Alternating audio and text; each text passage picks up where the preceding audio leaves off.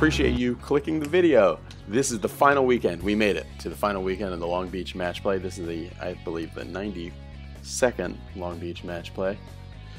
92nd year. And that is our friend Andrew Fernandes, who was the top seed in qualifying. And we watched him win in the round of 64, the round of 32, the round of 16, and now we're in the round of 8, or as they call it, the quarterfinal matches. Pretty big deal to get it this far. This is Andrew's opponent, Josh McCollum. Well known around this area for being an extremely long hitter. He is a former baseball player who went to Nebraska, I believe, and now has switched full-time to golf. And he's extremely good at it. Let's take a look right now into Andrew's bag, because some people were wondering. Andrew won an AJGA tournament not long ago, a couple months ago. And after that, he was called down. He got a call down to the Kingdom, and he got a full set of new clubs. There you go. Marshals cannot make rulings, but they do have radios, and they can call for the rules official if needed. You're going to be playing from our festival tournament tees like you did last week, the white ones. If you would please now identify the ball you'll be playing today. Tony. All right, quick look at the competitors. This is another match that's in the same group. We won't see much from them, but some I think you guys might be interested to see. The final 8. Here is Roy Kim and Kevin Boglovich. I'm not saying that right, but nice to see some mid-amateurs making it. Fourth match of today, from Cerritos, California, Andrew Fernandes. All right, here's Andrew Fernandes. This first hole is a dogleg to the right just a little bit, but it's drivable. Even with 3-wood, as Andrew's hitting here, it is drivable. And Andrew hits that. His opponent from Upland, California, Josh McCollum. Yeah, Andrew hit that into the greenside bunker. Josh looks like he's laying up because he's got iron here, but it's not necessarily true with Josh. He might even have the power to hit an iron. This is 304 yards downhill a little bit. So, but no, I think this legitimately is a layup. All right, good shot for Josh, right down the middle. So both guys hit it in the center, about where they wanted. Here's Josh. He's got about 35 yards to the hole. Makes just kind of a so-so contact with that and didn't really get it to where he wanted. Andrew hit it in the greenside bunker and then hit it pretty thin and well over the green, and he's got quite a bit left. Now he needs to get that up and down for par. Okay, so here's Andrew chipping. That's a birdie if that goes in. No. All right, so Andrew's got a lot left. That's a good 8 or 9 feet. Putts do look shorter on video than they actually are. That's the truth. That was for Josh's birdie, and Josh makes a par. He gets a conceded par there, so this is to have the hole. Good putt for Andrew. All right, so moving on to the second hole. The match is still all square. He's shaking his head thinking, this shouldn't be this hard work to be making a par on this hole in this match. Making it hard on himself early. Josh hits a hard drive low and to the right. He's in the greenside bunker there. Andrew hit 3-wood dead straight. You'll notice Andrew hitting a lot of 3-woods because just the other night, getting ready for this match, he could not find it. He was hitting range balls over Skylinks and could not find it with the driver. I think it could have been an equipment issue, shaft issue or something. So Andrew's got a close putt for birdie, and so does Josh. So here's Josh from about 6.5 feet for his birdie. Nice. So good birdie for Josh McCollum on the second hole at Rec Park. This is uphill about 315, 322, something like that. Andrew for his birdie. Andrew's gotten really good at pitching the ball and hitting those kind of shots close. All right, so the hole is halved with birdie. The match remains all square. Andrew hits a one-handed follow-through, but right down the middle. And here's Josh. Hit that one hard, but tugged on it a little bit, and it's going towards the fence. Look where the golf cart is there. So Josh is up against the fence there. And here's Andrew Fernandes from about 120 yards. Pulled that one left a little bit. He's been working on his alignment. Now, so here's Josh. He was up against that fence. There's a local rule that you're allowed to have a free drop if you're against that fence, even though it's an out-of-bounds fence. You get a free drop because of how close the cart path is. So he drops the ball there. Here's the rules official watching. And hits from this point. So that was a free drop. Hits over the tree and lands the ball within a foot, and that's a conceded birdie for Josh. And the rules official is talking to him, I think, about whether or not he was standing on the cart path when he hit that, because you have to take full relief. And Josh is assuring him that yes, he had to take full relief, but it would be on Andrew to call that on Josh since it's match play. So here's Andrew for his birdie to stay tied. Nice putt. And he does it. So good putt for Andrew. So that's back-to-back birdies for both golfers. Going on to the fourth hole. This is uphill. 360 yards. Andrew hit 3-wood right down the middle. Josh tugged his drive just a little bit, but very long. So here's Andrew from about 105 yards. Two hop and spinning it. That might be even to conceded range for Andrew's third birdie in a row. So here's Josh's approach from about 65 yards after his long drive. So yeah, here's Josh to make for birdie, and really has to make this. This would be his third birdie in a row, just to keep pace, just to keep the match all square, because Andrew will probably make his. Block that one just out a little bit to the right, and that's it, because Andrew's putt was conceded. So Andrew goes one up in the match. Now we're doing the downhill par 3 today. This is just 120 yards, but this is a very difficult par 3. Andrew hits this a little long, and he's over the green, and that's in a very bad spot to be past this green. Josh makes a really well-balanced center strike. The ball comes out of the middle of Josh's club face a lot. So here's Andrew with a tight pitch. Kikuyu grass here, very difficult to chip on. If you guys ever watch the tournament at Riviera, same kind of grass, and you see lots of chub chips and things by even the tour players. So Andrew hit it inside this circle that was for a different tournament, but he did not get it stone dead, so he's got to make this for par.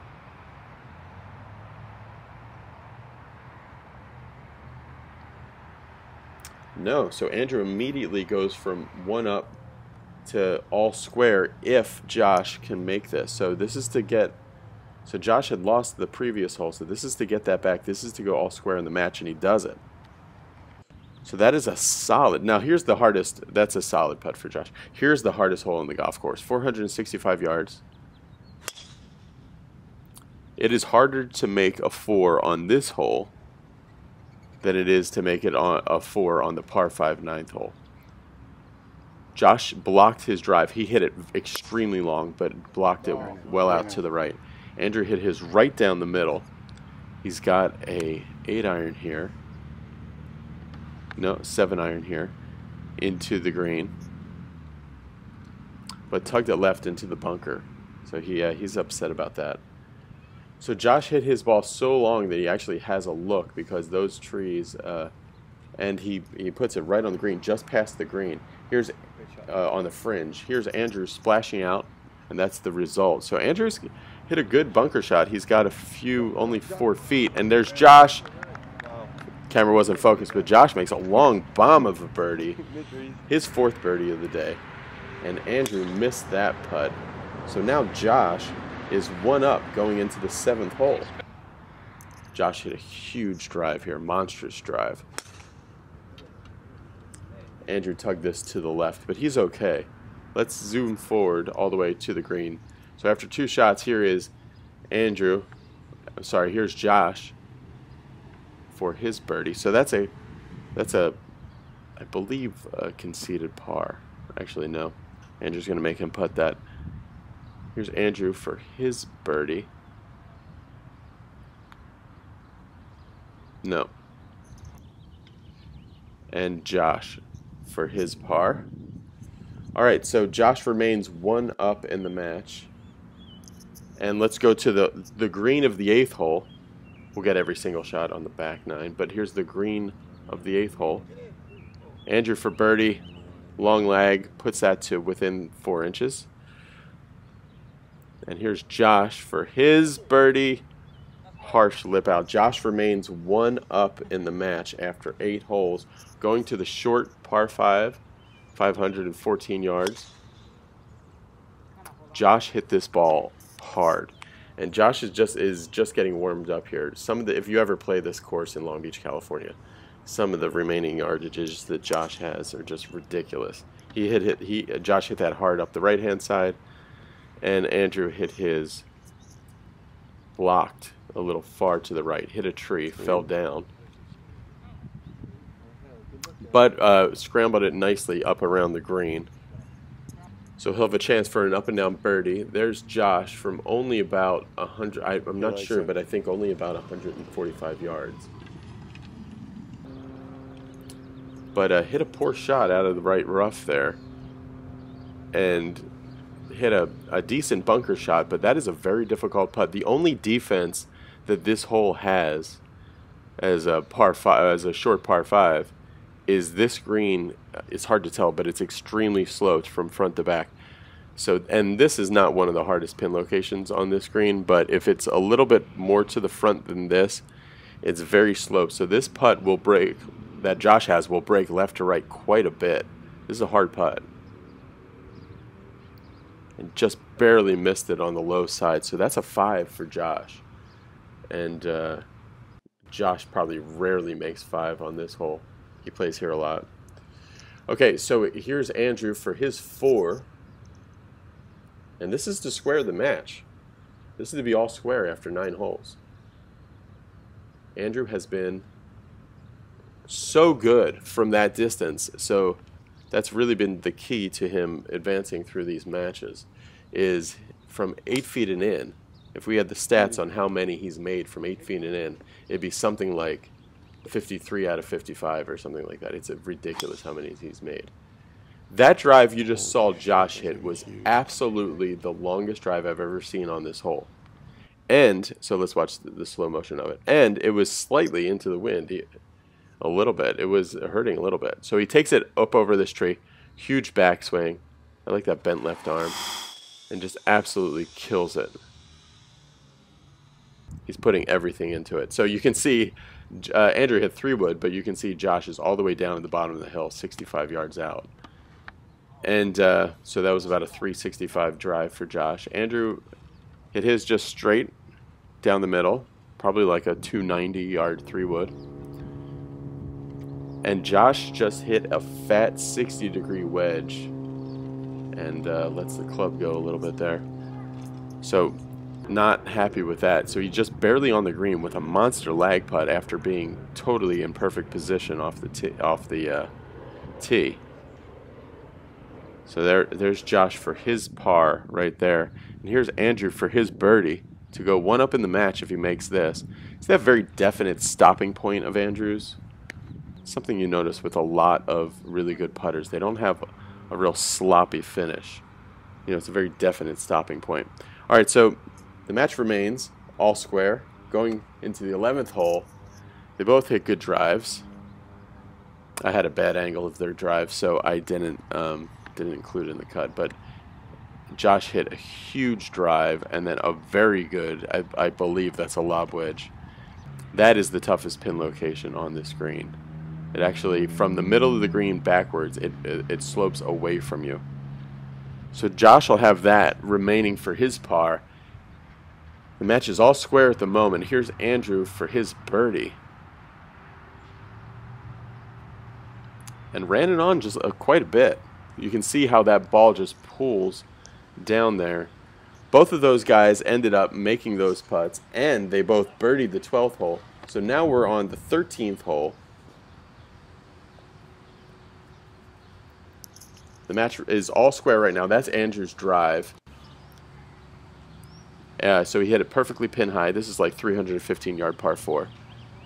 And there's Josh chipping from the other side, and he hit the stick and ran out to about 13 feet here. So Andrew has an open door here for an opportunity.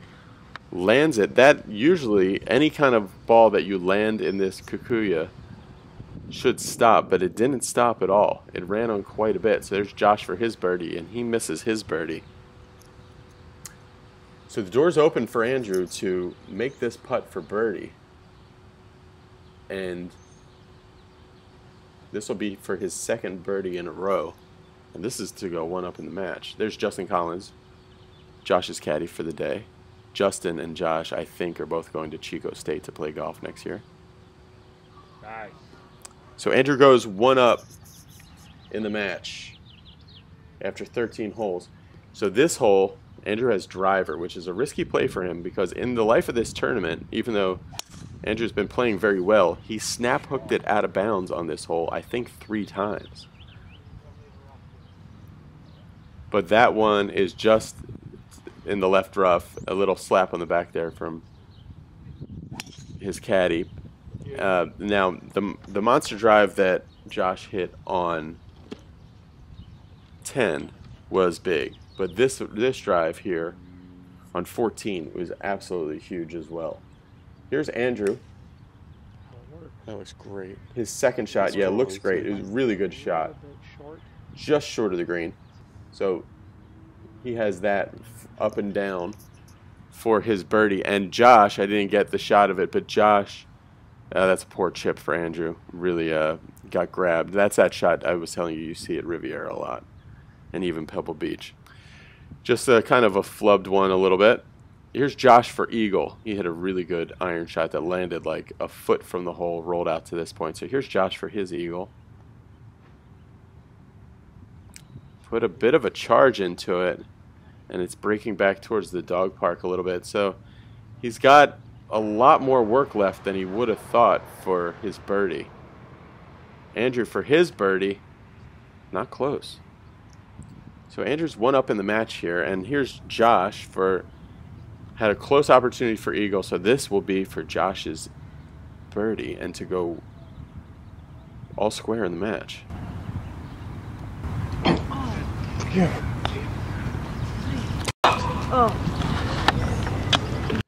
Hard to tell just on video, but the tension in this match and these matches in general is extremely high. The pressure that these players are under is the human body is only capable of processing so much pressure, and it's basically to these guys just as much pressure as if they were playing in the Ryder Cup or something else.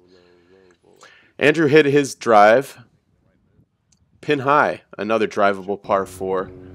One of the things that makes this such an interesting course for match play, not so much for if you were having like a stroke play tournament here, but for match play, this is a great course because there's lots of risk and lots of reward out here, with all the out of bounds that you could possibly hit in, and then all the greens that you could drive and birdies you can make. So Andrew did not hit the world's best chip, and Josh hit a very, very good chip there. So here's Andrew for birdie. So Andrew is one up in the match right now, standing here on the 15th hole. Clutch birdie putt there, and that was absolutely huge. And here is his opponent Josh to stay just one down, and he makes it. So really good result there for Andrew and Josh to both make birdie there with 3 shots on a 320-some yard hole. So Andrew hit a really good 145-yard par 3 up the hill, quite a bit uphill, into the wind. Andrew hit it to about 20 feet. Josh, with great bounce there, hits it to only about 9 feet. So here is Andrew putting for his birdie. Just barely misses. I will let you know that in the course of this round, both players shot well into the 60s on their own card, and there were 14 birdies between the both of them. So the level of play in these matches has gotten better and better. Now that we're out near the parking lot, quite a few people started to come around. Andrew is 1 up in the match at this point. And the worst thing happens. The thing that Andrew was, the reason he was hitting 3-wood so often, but he started to get some more confidence in almost driving the hole. 2 holes ago, Andrew hit it left near the bamboo. It's looking like it might be lost, and Josh hit his powerfully down the right-hand side. Here's Andrew. He is actually on the 11th tee box here, and he has no look at the hole. He also has no look even back at the fairway of the 17th hole, the hole that he's supposed to be playing. Then he pulls driver out, and we're wondering if he's going to try to hit some kind of hero driver off the deck cut shot to maybe try to get on the green. But maybe should be playing this up the 11th fairway and then wedging it in. But yeah, he's talking to his caddy. He's trying to get a good line. Made not awesome contact with that, and I don't think hit it really where he wanted. Josh, meanwhile, is up near the green. And here's Andrew. He actually has kind of a look at a punch shot up this hill, but the grass around these greens, even though it's not very long, it's very, very kind of crisscrossed and grabby, and it's very hard to run it up. So that'll be Andrew for his par. And here's Josh for his eagle. Josh doesn't quite get it all the way there, so here's Andrew for his par. No. So that's a bogey. So that's conceded for Josh. So that's another birdie for Josh. The match is all square going down the 18th hole. The wind is blowing. This is like 440. Josh kills this ball. Low and dead straight.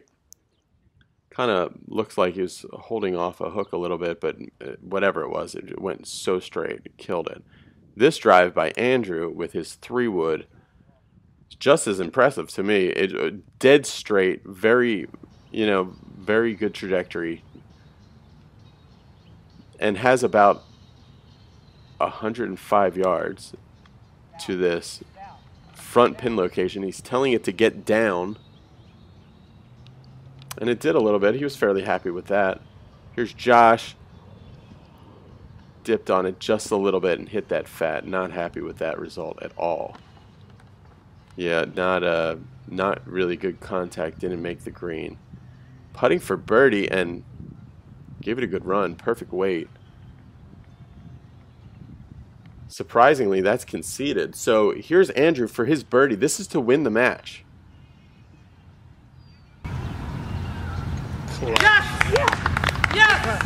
There's Andrew's dad cheering. And all right, so Andrew wins and goes to the Final Four in the Long Beach match play. Great playing by both guys. A lot of birdies. In the other match, Roy Kim there in the yellow shirt went through to win. And congratulations all around for Andrew making it to the Final Four. These guys who are shaking his hand and congratulating him have all been watching him play golf since he was in elementary school, literally. Here is the assistant coach to the Wilson High School team, who's been with Andrew for a long time. So really great scene out there. And there's Andrew's college coach at Cal State Dominguez Hills. Moving on to the round of 4, the semifinals. He did it. He's going to be playing his good friend Johnny Saunders in the next match, which also was captured on Be Better Golf. So be sure to subscribe, and you guys can see that. I hope you like this series. Thanks for watching, everybody. If you have any questions for Andrew, put them in the comments below. I know he reads the comments, and especially if you're a junior golfer, if you're wondering, different things to do to get good at golf as a junior golfer or going into college golf. Be happy to answer it for you in the comment section below. Guys, thanks for watching, everybody. Click like and click subscribe. See you later.